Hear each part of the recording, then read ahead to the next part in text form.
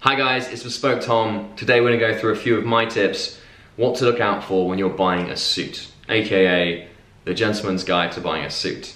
Today I'm wearing a suit from Tom Ford, wool and mohair mix navy suit. I actually picked this up off of eBay for £600. They're usually around £2,500. It was my size, untailored, so I grabbed a good bargain and got it tailored at Tom Ford. The shirt is from William Hunt. It's me about £150. I got it in the sale, I think, for £100. The tie is a Tom Ford. Same thing again. So, I think they call this Honeycomb. Something like a honeycomb. In the pocket square, this is also a Tom Ford pocket square, which I've just done in a flower, which is how they kind of show you in the store. Gold tie pin. So today I'm going to be talking about what to look for when you need to purchase a suit. As you can see, this whole outfit actually cost me less than £1,000. If you were to buy this in the store, it would probably cost you more than £3,000 or £4,000. It's very easy to buy a suit in a cost-effective way, but for it to look like it is bespoke or very high-end. So some of the things that you can do to your suit or change about the way you wear your suit to make it look a lot more expensive. The first thing to look out for is the fit of the shoulder. When you're wearing a suit, the first thing that people are going to see is how the suit falls on the shoulder. So ideally, you want a suit that fits much like this one. The shoulder of the suit jacket, it neatly hangs over your shoulder frame. If you think of your shoulders that go kind of at a bit of an angle like this, and then they go straight down, you want your suit to kind of mimic this. Different suits will have different shoulders. They'll have more padding here to create a more rigid shoulder, or they'll have, much like this jacket, a relaxed shoulder. It's all based on the fashion. It doesn't matter, there's no right or wrong way to having a jacket, how it sits on the shoulder. But the most important thing is here. You don't want this. The shoulder is too big for your suit, and you get this horrible dimple-like effect here. It doesn't look sharp in the slightest. It will ruin the entire aesthetic of your suit. There is no way to get around this if you're wearing a suit. I'm trying to actually make this look like the suit's too small, but I'm struggling. Do not want this. Even if it makes you look muscly in your suit, it looks horrible in terms of your sartorial essence. Make sure that the suit fits much like this one. So the shoulders, I'll be honest, this one could be a slightly bit bigger on the shoulder. See that my shoulder isn't protruding. And this gives us a nice base for the silhouette that we're trying to create when we wear a suit. The second thing is the waist. This sharp shoulder line that we're going to create by having a well-fitted suit on the shoulder is going to allow us to nip in the waist and give us this V shape.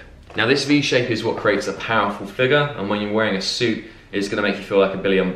This is my suit. I've had tailored quite a bit. So I have very big shoulders. I'm a very hard person to suit. I have heavily cut in the waist, give me this very slimming figure. I mean, naturally I am very slim already, but when you're wearing a suit, the last thing you want is for it to be done up and it to look like this, for example, for it to be hanging vertically and creating a straight line. What you want, even when it's undone, is a V shape, and it's very easy to do because your shoulders will pretty much naturally be wider than your waist. But even if they're not and you're a bit tubby, by creating this sharp shoulder line, as I mentioned in the first step, we can really nip in the waist and create a very powerful, strong, authoritative figure just using a simple few tricks when it comes to tailoring. So when you're in the store, ask the person who's working there to pinch the back of your suit, just so you can decide how much you want to taper it in. Mine is fairly relaxed. I work in this suit, so I want a bit of freedom. You know, I can run down the street if I'm late for the train or whatever it may be. If you're just wearing a suit for fashion, you can nip it in a bit more. It's up to you if you like the creasing that happens because of this. You get these kind of creases. Tom Ford, they're a very big fan of this. They like the very powerful figures. Something that is a lot more, well fitted and doesn't have any creases or kinks. Like I said earlier, this is completely up to you. It's merely a fashion decision. The next topic, and probably one of the most important pieces of tailoring that you should do to your suit, especially when you're putting it on training for the first time, is the sleeve length. Now the sleeve length is, in essence, personal preference. I like to show around about 1.5 inches, maybe a little bit more, a little bit less, of cuff. When I'm standing, you can see there is a little bit of cuff on show, around about 1/2 inch, and then when I move my arm up, we get a little bit more on display, and that's when you get the cuff link flare. I don't recommend you having so much cuff on display that your jacket feels like this. You've got a great big 2-inch cuff. I would keep it anywhere between 1/2 inch to 1 inch and 1.5 inches when your arm is in fact straight. But like I said, this is entirely a fashion decision, so it's really up to you But it is very important that you have that and you don't have this effect. If you get this tailored, it's quite cheap, very affordable, and they'll shorten the sleeve for you. I tend to have my cuff sitting at the base of my thumb, so around about here. And then my jacket is just a little bit shorter, so usually around where my wrist is. In terms of buttons, your suit will usually come with buttons, stitched on. Sometimes they're working, sometimes they're not. If they're working, that's a sartorial flare, so that usually shows an expensive suit. So if you have a working button in your cuff, sometimes just undo the first button. Tom Ford have a longer stitching on their first button. Just one of the signs that shows that you have a Tom Ford suit. It doesn't matter how many buttons you can have 1, 2, 3, 4, 5, it really doesn't matter. Next we have the arm. It's very important to have your arms tapered. Now, I have very big arms, I like to train the gym a lot, and my body fluctuates in size. I might opt for, like I have, a slightly looser arm. I need to bend my arms, and I don't have to worry about, if I squeeze my arms, there being any tearing or ripping issues. I can move around, but it still hangs quite nicely. So it's up to you. If you're a bit skinnier, you can really cut these arms in. Depending on where the armhole here is cut, if it's a high cut or a low cut, tapered arm will only increase the illusion of a slim waist. Tapering these arms in, you're increasing the amount of distance between the arm and the side of the waist, which is just gonna make you look slimmer and your shoulders broader. Next we have the finishing of the shoe. Personally, I like to wear a lot of slippers. I actually opt for a cuff, as you can see here. I have quite a wide ankle as well. This is a very old-fashioned style of suit, so I like to kind of match the trouser with that. From standing from behind, your suit trouser should fall very naturally onto the bottom of the heel. I think it's important to have a small break in your trouser, just a little one. You can have them a bit shorter, perhaps something like this.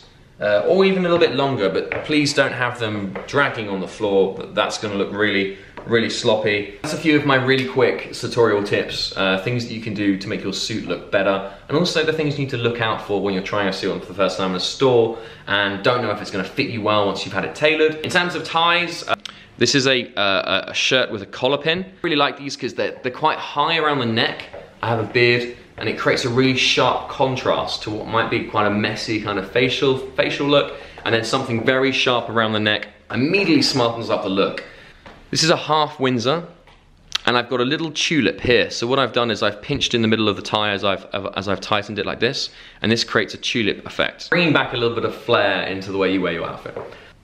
The most important thing about wearing a suit is that it's about proportion. It's very important that you match your lapel width with the kind of body shape of your body. So I have a very broad shoulder and a very slim waist. So I've opted for a very wide lapel which matches the V of my body. And this only accentuates the V shape of my body and my suit more. If I was to have a very skinny lapel, something like this perhaps, just as an idea, I've got a tremendous amount of space here and it doesn't really match the flow of my body. It won't look that great. I have a peak lapel here, there's a little peak. I also have a notch lapel of your traditional suit.